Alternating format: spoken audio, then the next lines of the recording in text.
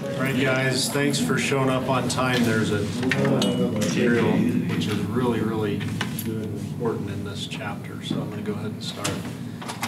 Rob did some questions, so we're going to have a reading assignment quiz. Hopefully you guys read. So I did not edit her questions at all. So just keep tabs on your own. Some of them are a little bit more wordy than I would make them, but look at that. I'll give you like 15 seconds to read it.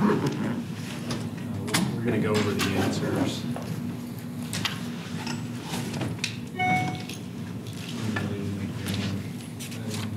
Spend about maybe 10 to 15 seconds per question.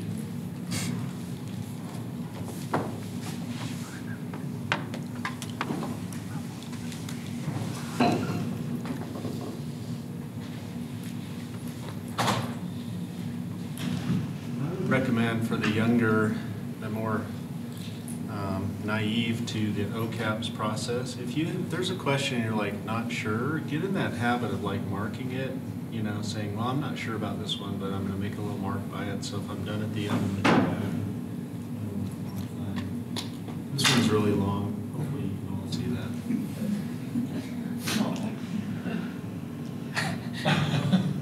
that. That was like Strav, huh? Yeah. She's just oh, there she is. Thank you. Yeah. Like, let's write a treatise on that. Story. Is it based on a true one? No, I would probably be on the bunny hills. LA friend can only do bunny.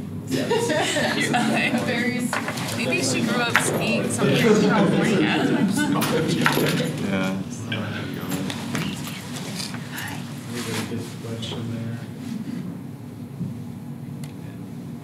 This one will take a little bit more time, so I'll give you 30 seconds or so. The pictures are not ideal, but this is very representative of something that you might see on a test. So.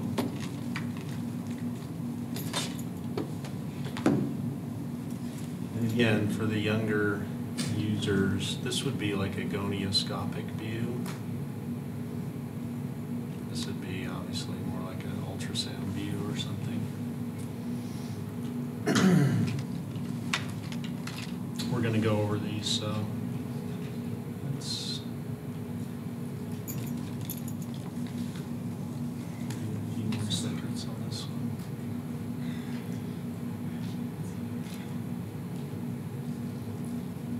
This one is, some of these are shades of gray. Rob and I didn't really talk about these, but you know, I think it's more important to understand concepts. Hopefully you wouldn't get a shades of gray question, you would get a more black and white question. But this is directly from the book, so.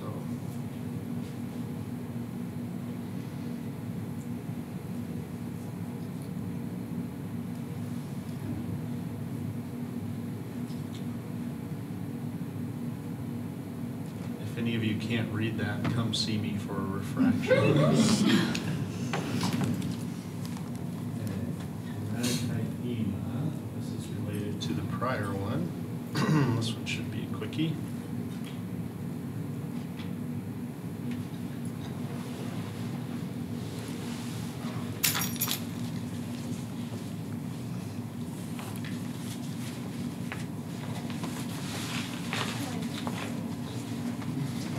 So this chapter was really good because there's so much relevant to call.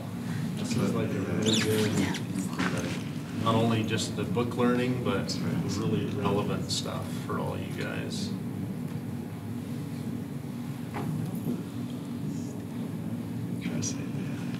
This one, the wording is a little bit shades of gray, but I think you can pick the best answer.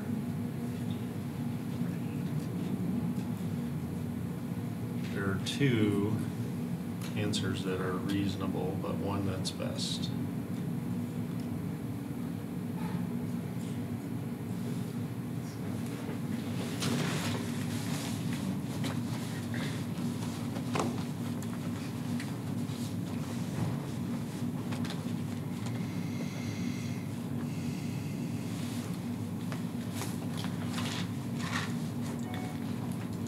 Okay, now this is where the big encyclopedia comes forth. And again, Schwab wrote these. Well, this one's actually pretty simple, but some of the answers are a little bit longer. So, any questions about this? Limbal vascular injury is more poorly prognostic than the other things. We'll talk about this more. Tetracyclines work by depleting calcium, which prevents PMN degranulation.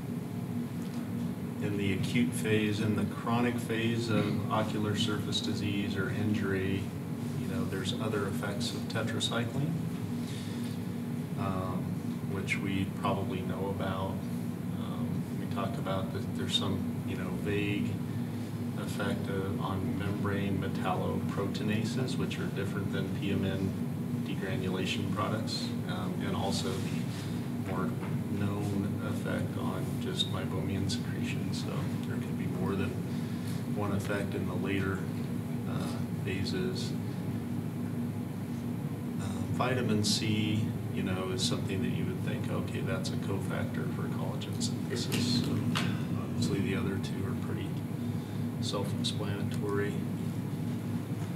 This one is, I'm not going to spend too much time on this, but I've actually seen this in Utah. Somebody coming in with corneal edema due to cold. I've seen it. I think Dr. Katz wrote a little case report on this, actually. Somebody was biking or something, it seems like.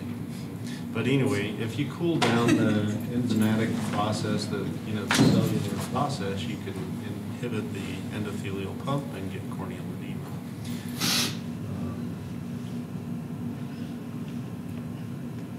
This one, anybody have questions about this or understand this one? What does that one show there? What's that? Angle recession. Okay. You can see the angle structure. I mean, it's a little hard to tell, as opposed to this one, which shows what? Yeah, I'm sorry, the pointer is. That one's Image looks like it's losing. No. Where'd it go? I see it there. But yeah, B, that's supposed to represent sclera that you can see below the angle structure. So that one is cyclodialysis, right? Because basically the ciliary body pulls away from the sclera.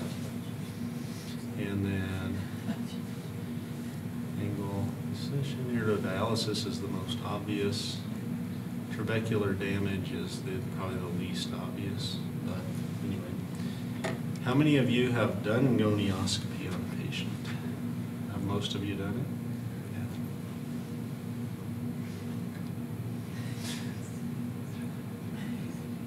Any questions about this one?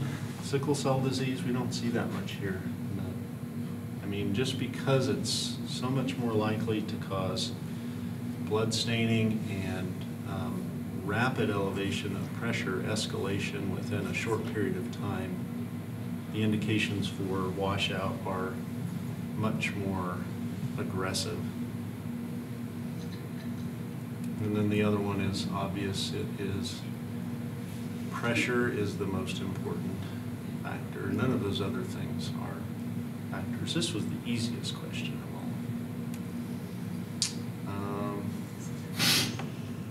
What does interpolate mean, Schwab? It's in the book, but I'm not even sure.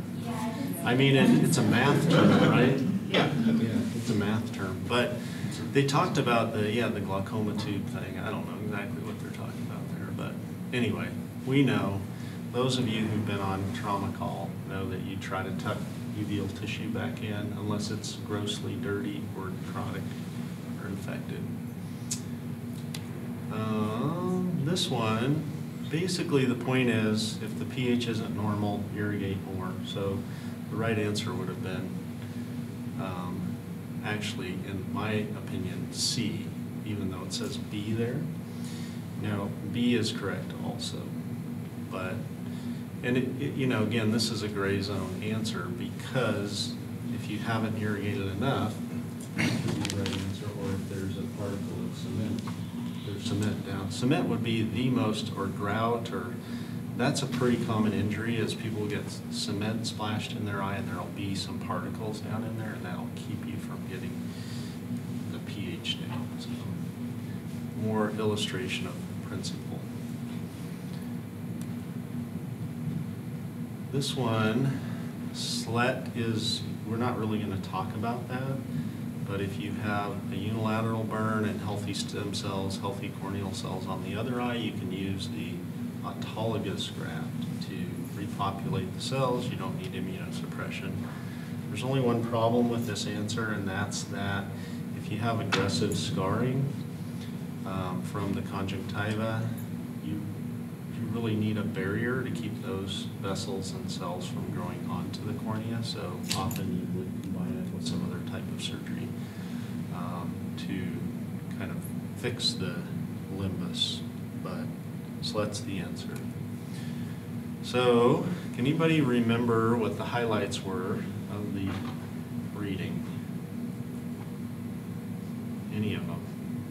Irrigate. Yeah, that was one of them. Yeah. Hold on, here the analysis, right? Tuck in the tissue. Tuck it in. Okay, good. I mean, I don't know why those highlights are there. But, you know, the people who write the BCSC are the same people who may be writing us questions, and they're going to be referring to BCSC. So, good. You guys remember that. Now, a harder question. What mistake did you find in the text? Actually, I forgot to look on the online version. I found it in the print, the most recent print revision, so I don't know that it's been. Anybody find a mistake in the text? It's a glaring error. I read it, I cruised through it, and I was like, whoa, what? The CT scan, don't do a don't do a That's scan. exactly right. It's on that table. They fixed that. It said, don't do a CT scan if you think there's metal in the eye. And then on the bottom of the table, it says the same thing for MRI. So somebody just absolutely. CT scan is the test of choice, right? If you think there's metal in the eye. Or any foreign body, really, because you just never know if it's metal. It's really obvious, but why would you not do an MRI if there's iron in the eye? It acts like a little blender blade, and, you know, could move, right? One of my friends was a radiologist, and so I did a radiology rotation early in the days of MRI. That's how old I am. You know, and I hated radiology; it was so boring. But he would take his keys and throw it down into the magnet, and they would shoot back out. And I was just like, oh my gosh!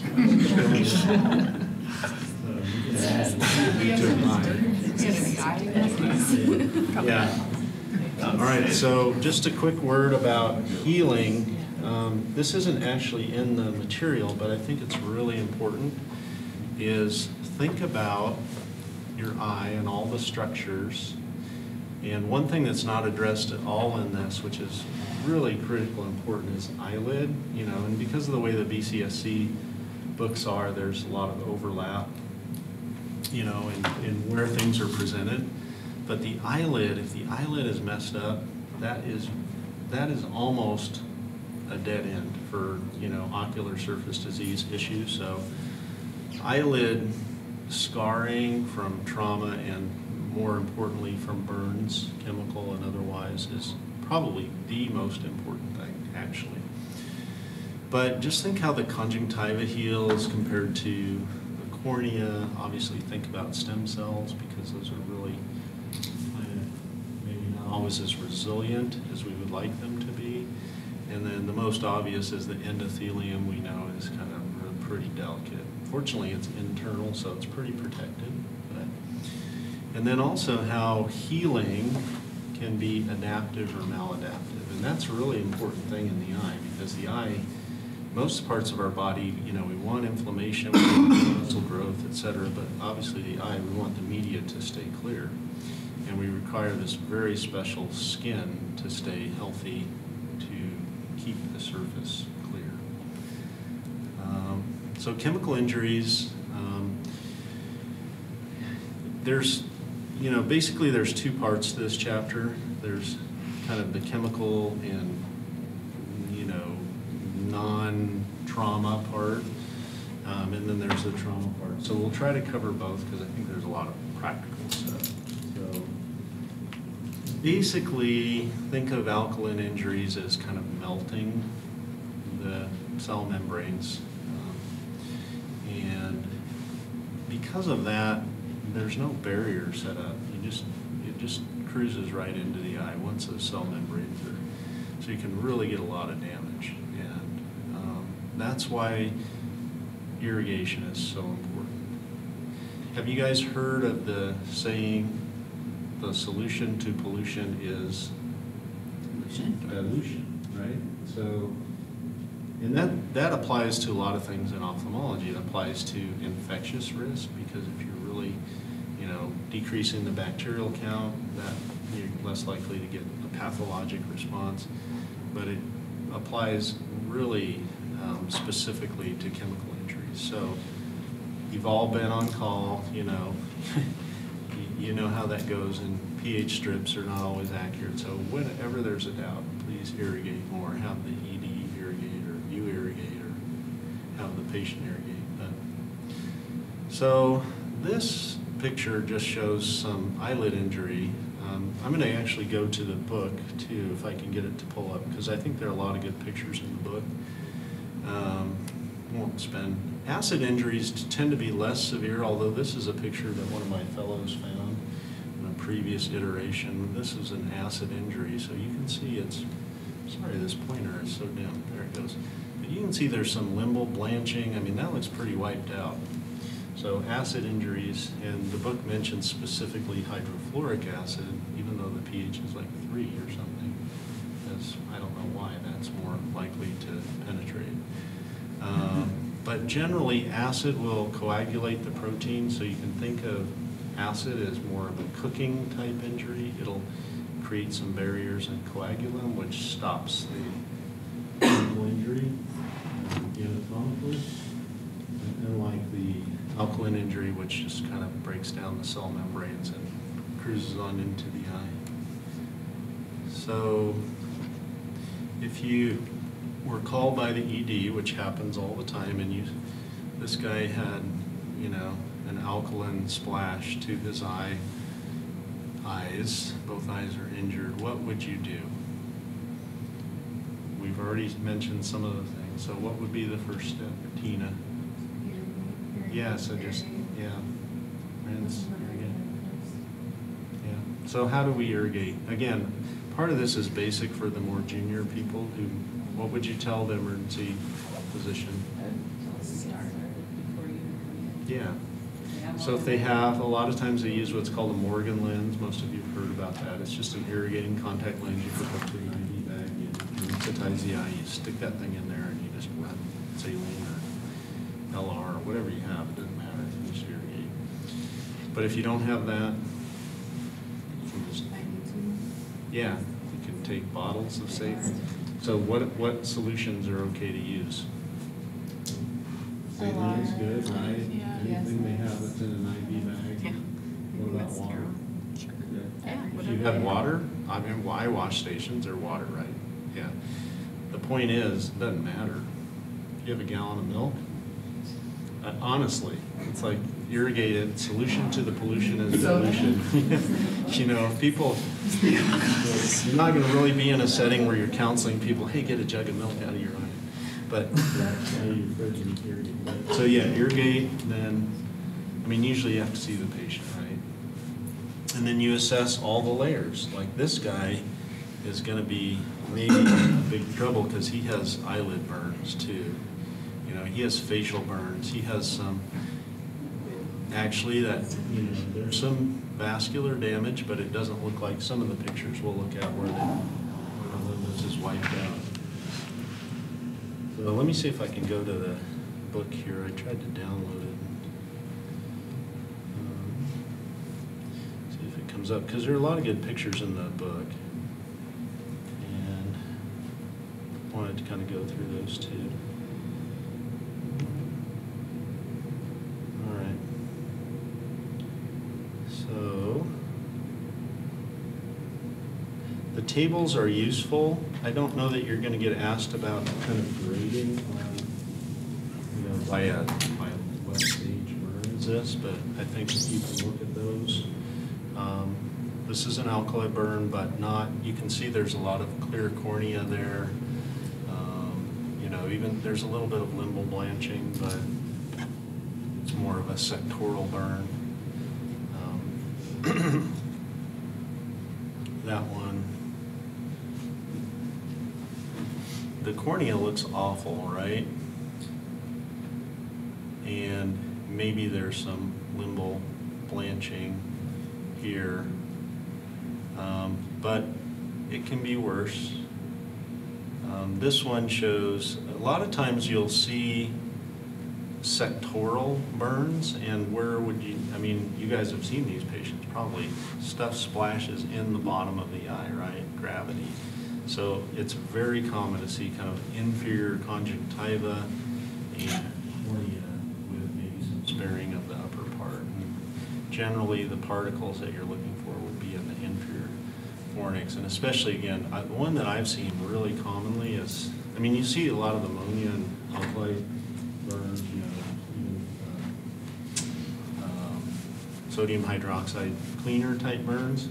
Those are a little bit different, but a lot of the kind of construction burns tend to be mortar or cement or whatever. You think, oh, that's not that bad, but those are very alkaline too. So, and kind of splash injuries tend to get the lower part. So this is just demonstrating that bad limbal ischemia, a lot of whitening. Nasty looking, really bad one here. And so what it says in the book, but what do you think? Those are sutures. What's going on this eye? Doesn't say in the caption, but what's been done to that eye, Maddie? Yeah, there's amniotic membrane that's been sutured on that eye. If you don't manage things well, or even if you do, sometimes you end up with this. So that goes back to my comment about healing and just, you know, kind of, the body says, hey, I'm injured. I'm going to bring in the troops, vascular tissue, scar tissue, and I've, you know, saved the eye. The body says, yeah, good job, but let's see. And that ain't too easy to fix right there. So that's what you're trying to avoid. But it could be worse, right? What if they get an infection and they perforate and they get endophthalmitis and they lose their eye? So kind of the approach to a lot of things is, what's the worst thing that can happen? What can I do to make it be the best? And then usually there's kind of middle ground. So then we kind of go more to, there's some acid burns there.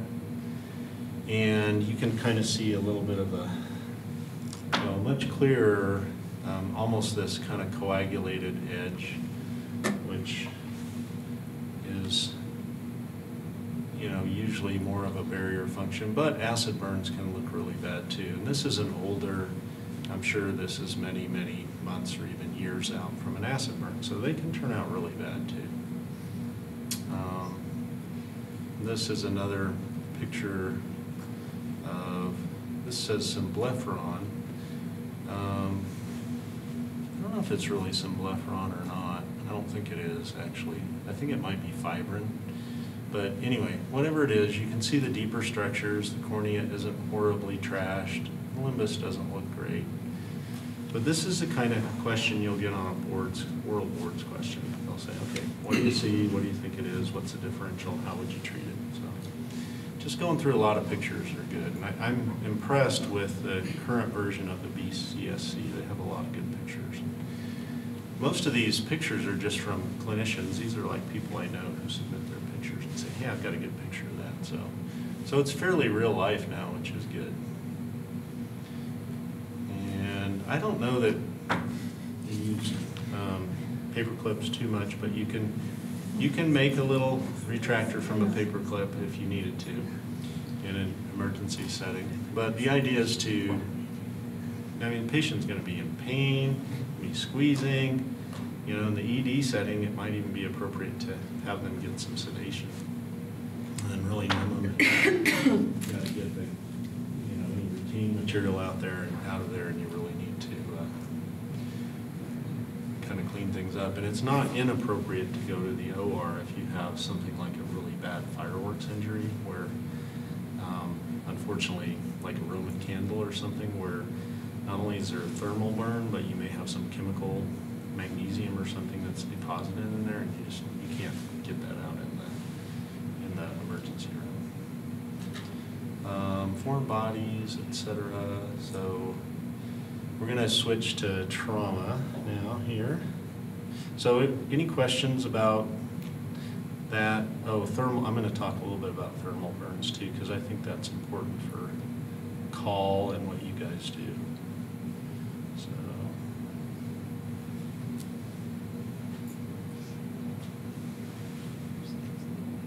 I might have to get my reading glasses out.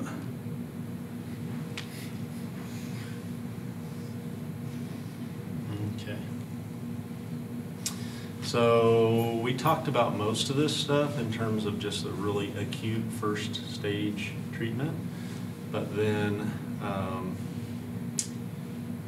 we use steroids topically to prevent inflammation. We don't want an overly aggressive inflammatory response because we don't want all those blood vessels and scar tissue to form. Preservative-free medicines to the extent possible. We have the luxury here of having an awesome pharmacy that'll mix up preservative-free dexamethasone if you need, including the inpatient pharmacy will do that.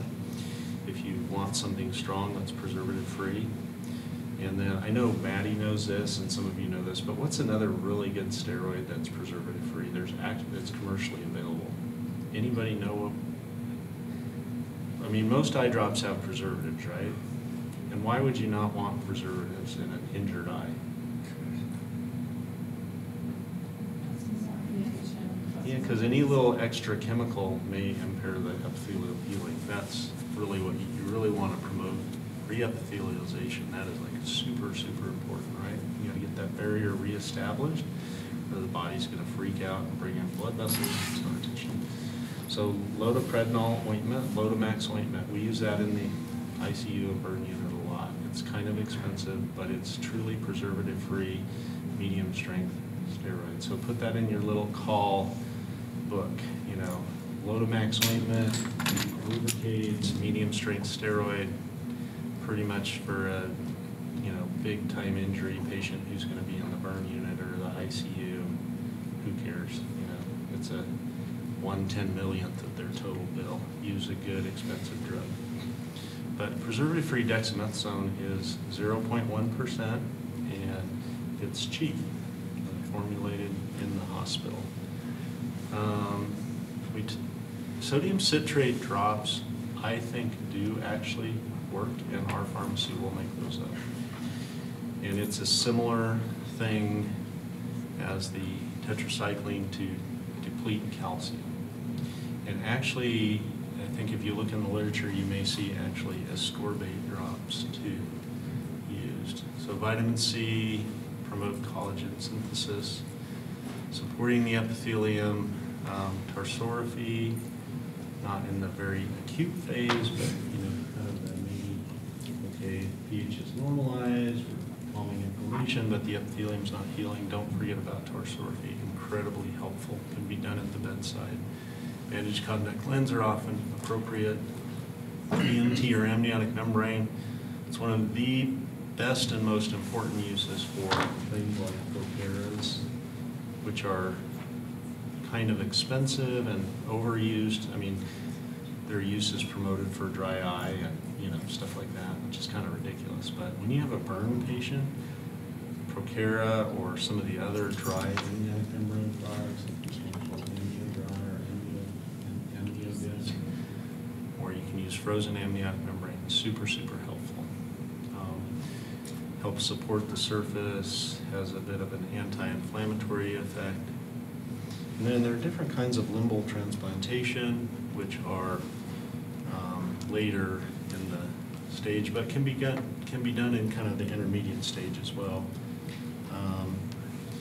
And sometimes it's better to go a little bit earlier than too late, because if you get that, you may remember that really nasty looking vascularized eye. Sometimes it's better to try to prevent that before it gets to that stage. So OSR just stands for ocular surface reconstruction. I think Dr. Lynn gives a lecture on that, so I won't go a lot into that. SLET is simple limbal epithelial transplantation, and kind of beyond, going into the detail. But basically, you take a small area of limbus from the normal eye, snip it up into tiny little pieces, try to glue it onto the cornea with the amniotic membrane over or on top or both, and then a bandage contact lens. It actually works.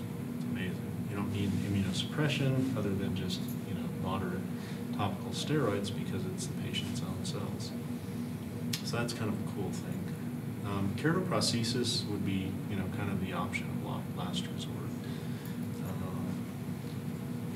For cornea transplants to work, and I think it might even be next or 2 Tuesdays from now, I'm going to talk to you about cornea transplants, so we can talk a little bit more about what you have to do to make a cornea transplant work. Obviously, if the ocular surface and the adnexa are not in good shape, then cornea transplant's not going to work. And that's really the main issues with these patients. It's like getting the ocular surface, the eyelid, etc., healthy enough to support a healthy cornea transplant. So thermal burns, it's not really talked about too much in the book, although there's that picture of the cigarette burn. I can just imagine that, some tortured guy going, Tom Cruise's eye, right? But you'll see these patients in the burn unit here. We get patients from everywhere. You're going to see facial burns and eye burns, and they're tough patients. And again, I just want to remind you that managing the eyelid, and I tell the fellows this all the time, as junior residents and even chiefs, you should not be making the calls on these patients. It's okay to see them, the first couple of days, whatever. You need to get these patients staffed by cornea attendings. And even the fellows, it's like high stakes stuff. So in plastics too, you need to get plastics involved really soon. And even if, facial plastics and stuff is there, you need to get oculoplastics to see these patients with you. And there are enough attendings. You can usually find somebody in clinic. You can go over at lunchtime and just at least make sure you're on the right track. Because, again, sometimes they need lid surgery, sometimes they need amniotic membrane. You just need some experience to help you sort out. Because sometimes it's hard to tell, like, is it really staining, or is it just kind of sick epithelium, or is there a lot of mucus there that's staining? You just need somebody with some experience and some authority to make these tough calls about how these patients are doing, because the implications can be really big, blindness or not blindness. So that's my pearl there. Roman candles are one of the horrible things that I've seen, where people, teenage boys in general, have Roman candle fights. Does everybody know what a Roman candle is? It shoots out a fiery ball of phosphorus and magnesium, and people shoot them at each other, and occasionally somebody gets shot in the eye, and then of course what do? They slam their eye shut, so they put all this fireworks stuff in there, cooking their eye, and literally get inkful of blood on it. It's just horrible. I mean, they're often unrepairable. So fireworks, our job is to be good emissaries of eye protection, and I don't know if you can do a lot about stupidity, but anyway, thermal burns are more similar to acid burns, just depending on how serious they are, and more, I would say the more kind of related problem is the eyelid often gets burned, and you'll get cicatrizing changes of the eyelid, and you'll get lash malposition and exposure. So, but thermal injuries tend to coagulate the tissue a little bit too. So the treatment paradigm is basically the same, except just be a little bit more cognizant of eyelid stuff. much the same. In terms of antibiotics, what do you guys think would be a good antibiotic regimen for a chemical burn or a thermal burn with a corneal or conjunctival epithelial defect? What would you use? Yeah, moxifloxacin is preservative-free. We like that, right? It's broad spectrum. But you could start with erythromycin or macitracin. You want something general or gentle if you know that they're not infected. I wouldn't recommend gentamicin or tobramycin or something that may be a little bit more harsh. This is somewhat repetitive based on what we talked about with chemical injuries. So the cruise on trauma. We have the cold-related corneal edema that the quiz talked about, but then you can actually also freeze your cornea, which can permanently damage the endothelial cells, so just know that. I put in there eye banking because occasionally as an eye banker we get tissue that is damaged because when it's packaged in ice for what we call it delivery, it'll be too close to the ice and the tissue will freeze and it will kill the we use cryo a lot, right, to kill cells. We use it a lot in ophthalmology. The retina doctors use it to create scar tissue in the retina. Anterior segment surgeons, we use it to kill cells. A lecture from a few weeks ago where we kill neoplastic cells with cryo. Ionizing and UV radiation cause, I think more of the acute is what we would be interested in, but has anyone in here actually seen UV keratopathy? It looks exactly like that. Interpalpebral trashing of the epithelium, just, basically really bad punctate keratitis. But this apparently is a picture of ionizing radiation exposure. Or no, this was UV in the next one. I took that one out, but anyway. So supportive treatment, usually in a couple days are fine. Teach them to wear sunglasses.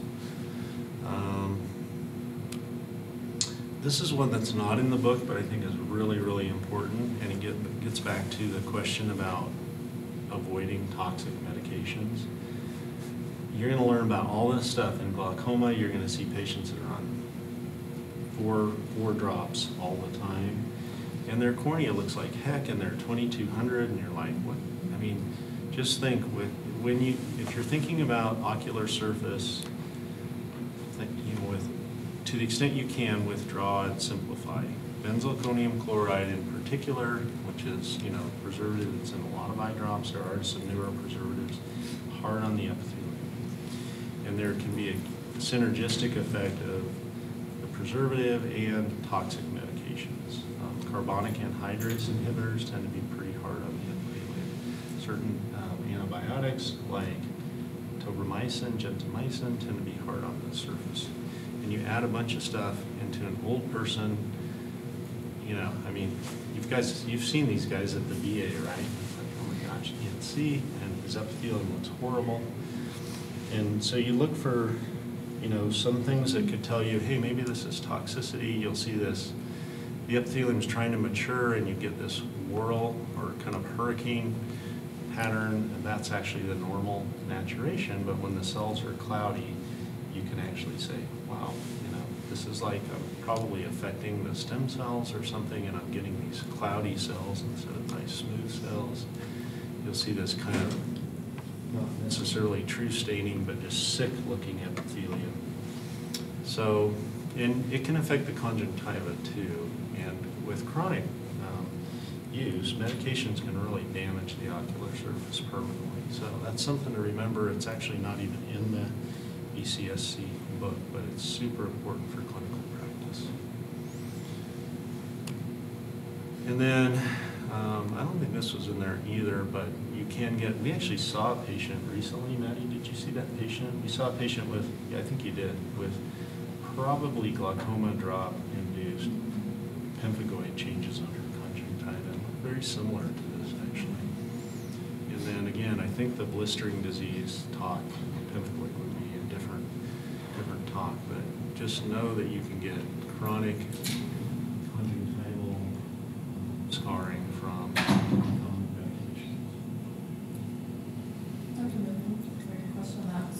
patient like that at the VA right now, as well. So the proposed plan is to do a biopsy, but the biopsy is gonna look the same as ocular cicatricial. Yeah, I mean. Just look at the unilaterality of it. Yeah, Is it's there any tough, essence you in know, doing that? I mean, it's basically drug-induced is kind of a diagnosis of exclusion. You have to Okay. look for other systemic disease, you have to correlate. But yeah, age, you know, I think it's much more likely to see what's presumed drug-induced cicatricial conjunctivitis in older patients. And, you know, if it's in a younger, you have to assume that it's really bad, you know, blistering disease, systemic kind of thing, until proven otherwise. Like this patient we saw, I'd seen her in like 2014, pretty much documented the same things, you know. She kind of shows back up 5 years later. Dr. Chortkov sent her to me. I think it's probably her drops, but we're going to send her to derm. I mean, they have better and better blood tests and things, and most of the time it's better. This is a little bit of a sidetrack, but it's better to biopsy somewhere other than the conjunctiva, because that's pretty high stakes. You know, if you induce more scarring, you can cause worsening corneal problems. It's probably better to biopsy the mouth or something like that. So dermatology is amazing here. You know, they're the ones who take care of the blistering diseases.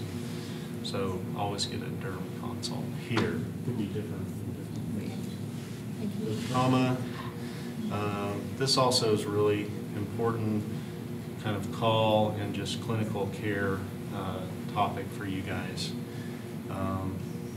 You know, always think about these patients, you know, with the different layers of the eye and what's going on. When you're overwhelmed and you're a younger doctor, just go back to your, you know, okay, I'm just gonna do my basic eye exam and look at the eyelid and conjunctiva and sclera and, you know, try to figure it out, work my way in.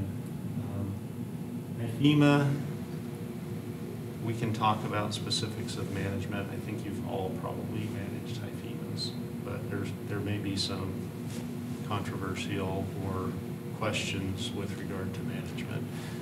So, so what would you guys do if you saw this patient in the ED? I'm sorry, it's kind of an out of focus picture, but so what would be some important clinical things to determine? Some of this is super obvious, but IOP. yeah, so a lot of emphasis on pressure, right? Because you want to avoid what? Yeah. And, but also just all the basic trauma stuff, right? What's their vision? You know, is there any chance that there's a foreign body in the eye? Do they need a CT? You know, are you going to get an ultrasound at some point? Who's going to manage them? Are they a kid? Are they an adult? So a lot of it's just really practical and common sense. How often are you going to see them? Where do they live? You know, can you keep them still, et cetera. So we know most of the stuff for hyphema management, which kind of changes a little bit. Not much emphasis at all, and not much evidence to support any kind of systemic treatment. But we pretty much always use cycloplegics, right? Cyclophenolate or atropine is appropriate. We pretty much always use topical steroids, you know. A really common regimen would be like prednisolone acetate, 1% 4 times a day. We pretty much always prescribe rest. How often should you see a hyphema patient? Yeah, probably daily if you can. I mean, when is rebleeding most likely to happen? After what period, what window of time? Yeah, so about 3 to 7 days. So you know, if they're kind of, I mean, educating your patient is really important. Does that mean you need to see a patient every day for 7 days? The answer is no. What's going to happen to this eye? This eye has a lot of stirred up blood. What's going to happen if they're really compliant with their bed rest and they sleep with their head up, you know, and they're still, it's going to layer out, right? So then you can see more, you can figure more out. But this is what you want to avoid. And just, I don't know that you absolutely have to memorize the, you know, the sickle patient on 24 hours is all you have. I'm not sure that that's all that important, but just know that higher the pressure, the longer, and And then there are risk factors like sickle cell, more likely you're going to get that soon. So what would you do if you felt like this were, well, this patient already has blood staining, and that's very characteristic. It looks golden, you know, kind of looks like golden. That's very opaque. You can't see through it. But what would you do to minimize? It's a really obvious question too. What do you do if you think they're getting blood staining? Watch out. Wash it out. So, has anyone ever done that? Or seen it done? Okay. So, if you're going to take them to surgery, I think the most important thing is don't screw the eye up worse than it already is. So what do you think some of the risks would be? It's on there, but you can't see in the eye, right? You know, jabbing sharp things in it. What if their lens is forward? What if they have an intumescent lens? I mean, you know, what if their Descemet's membrane is detached and you squirt Viscoat in there and completely detach their Descemet? So you got to be careful. Hopefully you'll intervene before, while there's a little bit of a view. So what can you do to get a view? Maddie, do you manage to hyphema surgically? So take them to the OR. You're not going to do this under topical anesthesia. You can block them or do general if it's a kid or whatever. So make a little stab incision carefully. Stay pretty flat. What's going to happen? Blood's going to start coming out, right? You might want to irrigate with a little BSS. But then you can put OVD in there. Generally you use Viscoat. And you can kind of get a view usually. You can push the clot aside or get a view. And then you can either, you know, the book says you can just irrigate, but most of the time you'll make 2 incisions, you'll flush fluid through, and again, this is more for the more senior, you know, kind of getting into surgery people, but bimanual IAA is awesome because, you know, those are kind of blunt tips. You can kind of keep them way peripheral. If you have a really dense clot that isn't coming out, you can use the retractor bimanual and just kind of keep the cord up and, you know, clear some space, put more OVD in. But it's important to know how to do that if you're in general practice or whatever. So you can, if you don't have any of that fancy equipment, you can just make a little bit bigger limbal incision and just take the BSS 19 gauge cannula, the one that's on the bottle, and just kind of push on it and irrigate, let blood out.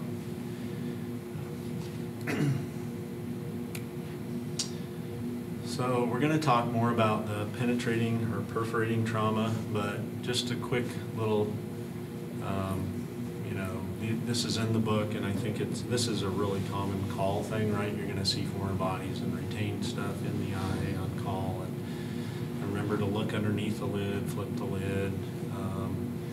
Rust rings, we're going to talk about that a little bit. Rust rings and abrasions, just because it's important clinically. So, corneal abrasions, you patch or not patch, or if you're getting the usual Instacare call, the 15th time when you're trying to take care of 5 people, you get a corneal abrasion or not. You know, this is a PA at an Instacare. Any clue? What's the vision? I have no idea. Tell you now. I have no idea. You want to see this patient? No, it's a corneal abrasion. You take care of it. But so what would be what's kind of the extremes? I'm just going to tell you because we're running out of time. Patching is fine. Erythromycin ointment in a patch is okay. That's fine. There's some stuff in the literature about patching, not patching. Basically, you want to manage their pain. So, quick word about pain management. And this again is us doing our job to educate our peers. I would say it is never, ever, ever appropriate, never, ever by any ophthalmologist even, and that would be argued by some, but certainly not by any emergency doctors or personnel to prescribe anesthetics or give anesthetics. It's just wrong. It's the complication. The risk-benefit ratio is just bad. It's malpractice, and you need to educate your peers about that. And you see ED doctors do it all the time. And there's some stuff in the emergency literature. Yeah, I bet last Yeah. about this, and Yeah. sometimes they go ahead and do it even though we've told Yeah. them not to. Yeah. The question is like, how to. Get your attending involved. That's all you can do. Because, they're not going to really take it from us. And we strongly urge, that is not the best way to treat this patient. But there's such a negative stigma for using strong pain meds now. You can understand, it's not completely stupid to think about something else. It's just, what if they don't follow up? It's just that what is. It's not like it's horrible to use a complex for 24 hours, but It's just the what ifs, NSAIDs are almost as bad, actually. NSAIDs are way overutilized in the emergency system. And it's also the what ifs. NSAIDs are pretty effective for abrasion patients. If you have a super compliant patient and you want to give them something to help their pain, it's a reasonable thing to add to your regimen. But the problem is they don't show up, they stay on it forever. You can get a corneal melt from an NSAID literally in days. Literally in days. If you have an epi defect, and it's kind of this, probably shunting things into an alternate prostaglandin / whatever inhibition pathway where you kind of promote melting instead of, pain control or whatever. You guys can look that up. You can just do a PubMed search on corneal melts and NSAIDs, and you'll find a lot of stuff. In general, if you're going to use an NSAID, if they're on a corticosteroid, it's better than if they're on an NSAID alone. So just know that. Probably, again, has something to do with kind of general suppression of inflammation and not shunting inflammatory, chemicals or cytokines or whatever into the system that says, oh, collagenase activate. Rust rings, also really important. Probably not even a first-year procedure. Honestly, if it's central, sometimes it's better not to grind out a rust ring, honestly. So I'm not really going to go into that too much, but there can be huge implications for metallic foreign bodies near the visual axis. If you are going to take one out, make sure you get a good inflammation zone. And sometimes it's better to let it fester for a day or two and punt to somebody who's going to get sued instead of you. Okay? Because a lot of times when you let them fester for a few days and you have them on an antibiotic and steroid, they'll come out a lot easier. There's a balance there, because you don't want to say, okay, it's going to scar if it's inflamed, they're going to be more uncomfortable, but just know that you need backup on a metallic foreign body or other process on the cornea that's near the visual axis. Send it up the chain of command a little bit. No need to. Now, sometimes you'll see metal stuck on the eye, and there's no rust ring, and you say, I'm having an acetylene and a needle, and put the metal out, and that's fine. I'm talking about rust rings. Okay? Get the metal out. Don't be overly aggressive with your burr. Okay, so trauma. Unfortunately, you've all seen chemosis and squashed eyes and peeking of the pupil towards a rupture site. The imaging thing I wanted to clarify, when in doubt, get a CT scan. We've had there was a litigation patient was settled in our system about 15 years ago where the PGY4 resident happened to think they were good at ultrasound and did an ultrasound on the patient and didn't get a CT, and there was a metallic foreign body, and the patient showed up with siderosis 9 months later. So ultrasound is going to miss some things. And we almost never do that, but just don't be falsely, even Dr. Harry could miss something on ultrasound. You need to get a CT scan if you're worried about anything at all getting in the eye. Just get the CT scan. So quickly, there's a lot of stuff in the book which is good. Little diagrams of how to tuck tissue in, etc. But this is more for the chiefs, because you're going to be doing traumas, and the current second years, at the end of the year, you're going to be doing trauma. So, and the little bit of time that we have left, which is just a couple minutes. I won't ask you the question because I need to give you the answer just based on time. The book says, oh, don't make the sutures too tight because you're going to flatten the cornea excessively. Who the freak cares? I mean, get the dang thing closed. Make the sutures long and tight. And we've all, anybody who's done a ruptured glove, you know, you put in a suture and then you think you've got it kind of tight, and then you put in the adjacent sutures and it's still leaking, and then your first sutures are loose. Long and tight. This looks awesome. I love it when I see that. Looks like one of those little coin purses that they used to have. You know, it's just like imbricated. That's what you want it to look like. This came up recently with Maddie. When you get a bad trauma and you're going to the main OR, sometimes you have to take the lens out. They should roll the phaco vitrectomy machine. A lot of times they don't take it over there. So you might have this very obvious lens rupture with blood in the anterior. You're going to close the laceration first. But then what happens if you leave the lens in there? We've all seen that, right? It happens all the time. Then you have this bloody white mess you can't see through. You're trying to figure out from ultrasound what's going on.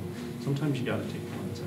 You're going to have to, again, rely on your superiors to make that decision. But what you guys can do is make sure you're prepared when you go through the first and second years. What about anesthesia? The book doesn't even say this, but general anesthesia, right? But what is the second really, really important thing?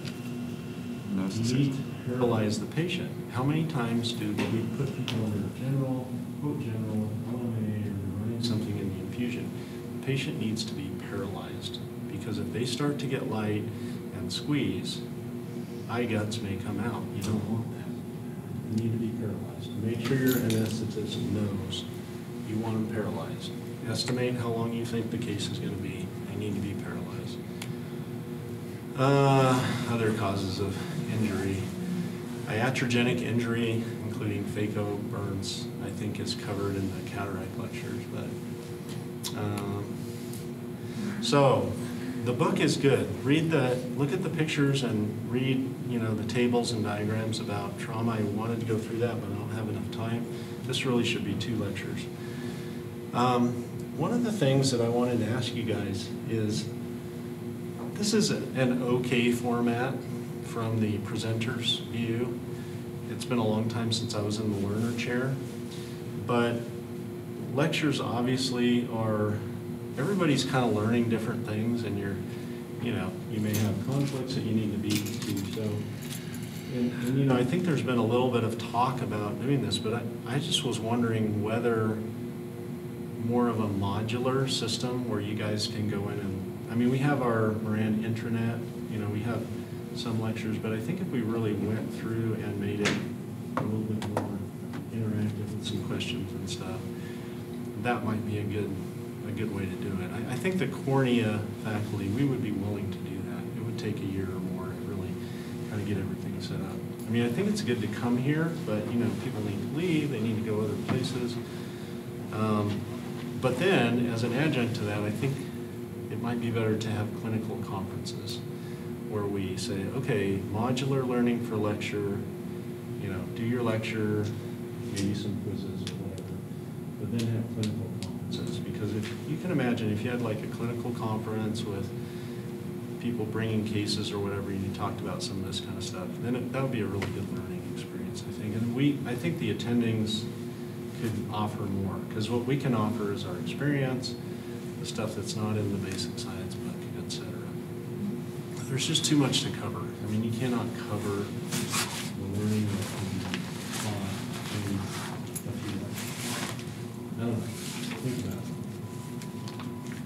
That's the one thing that Walter is working on. Yeah. I mean, we can just do it, because, you know, I've been hearing while we're working on it, and this shouldn't be on residents. This should be on faculty. Dr. Petty's going to talk to you about that more, but yes, we want to do it. Yeah, and we're I happy think to help it'd you be out good. with that I as think, well. Yeah. I think because the cornea faculty, like, this was a weird year because Elaine or somebody just flipped a coin, and we all got lectures we haven't done before in a long time. But it would be a good time to just pool our everything, you know, we're fairly small and, you know, we can work together and just try to cover everything and get good things that are in the repository.